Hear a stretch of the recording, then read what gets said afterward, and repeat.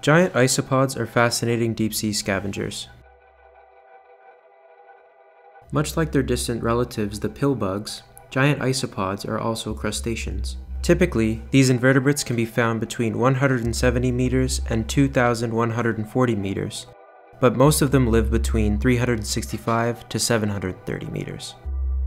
Although their distribution is not fully known, they have been found in the Atlantic, Pacific, and Indian Oceans. The most concentrated diversity occurs on the continental slopes off eastern Australia and off Brazil. There were 20 species of giant isopod, but scientists have recently discovered a new species in Indonesian waters, which has never had giant isopods present before. Giant isopods can be divided by size, as these species show gigantism. The giant species are generally 3.1 to 5.9 inches long.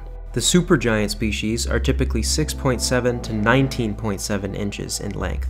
The biggest supergiant species ever recorded was 30 inches long, or 2.5 feet.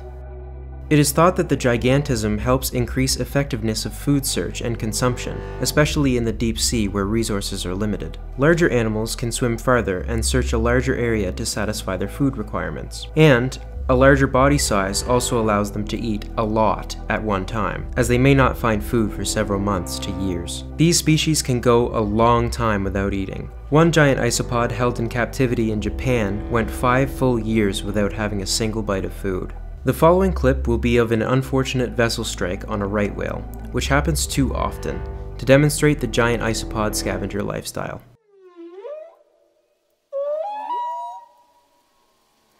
Meanwhile,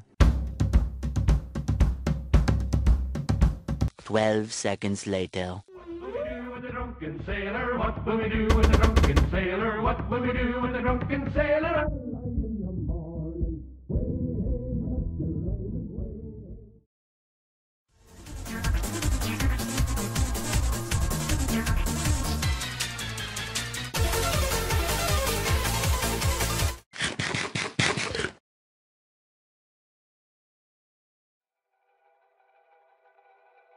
Studies have shown seasonal reproduction patterns for giant isopods, where they reproduce during the winter months with high food contents. Female giant isopods brood the largest eggs of all marine invertebrates. The females develop a pouch above her stomach where 20 to 30 eggs are stored until they hatch. These eggs are over ½ an inch in diameter.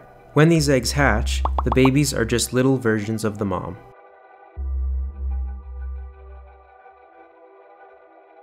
Deep-sea giant isopods have highly reflective compound eyes. It was first thought that these eyes were used to detect food, distance, and light levels in the deep sea.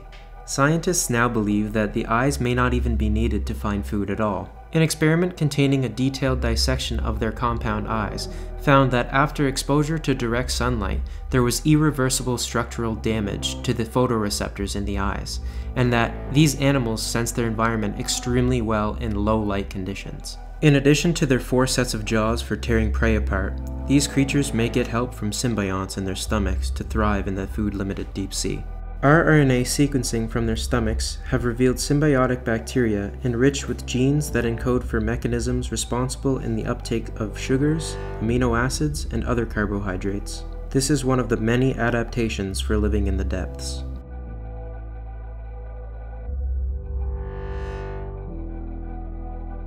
Because of the limitations in the deep sea, how these species fully function remains a mystery.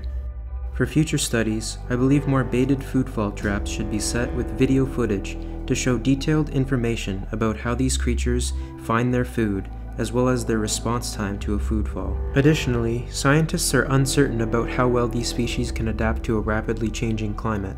Perhaps research can be done to determine their resiliency. You're probably all wondering, but Zach, can I eat them? And the answer is yes, you can. Apparently they taste similar to a crab.